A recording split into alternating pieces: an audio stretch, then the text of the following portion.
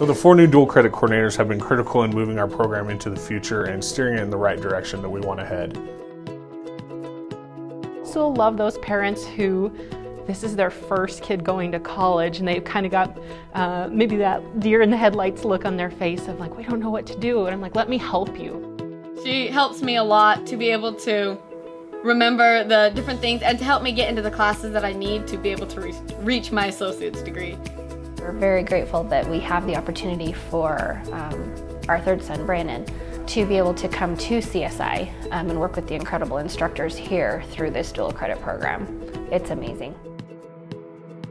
The great appreciation and how grateful I am to our legislators for allocating the funding, having the vision to be able to provide these opportunities to our students.